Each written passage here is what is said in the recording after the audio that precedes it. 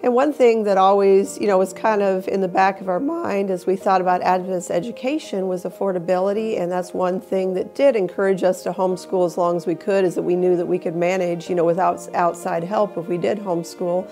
However, one thing that is amazing for us to see is how affordable Adventist education truly is.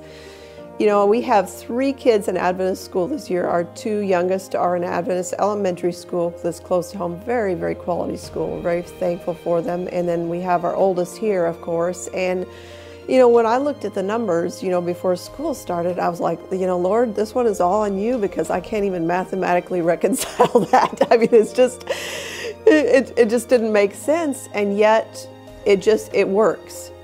Because the schools, they're very eager to make it attainable to everybody, and we're doing okay, but we're not well off by any stretch of the imagination. But with all the different ways and means, you do here a little bit, there a little bit, and it comes together. And we've had a very successful year for all of our children. They're all thriving, and our bills are always all paid, and that is such a blessing. So I want to encourage you, if you're thinking about Academy, don't look at the end number and say, oh no, I could never do that, because, you break it down little by little, and, the finance office, they will work with you, and it is achievable.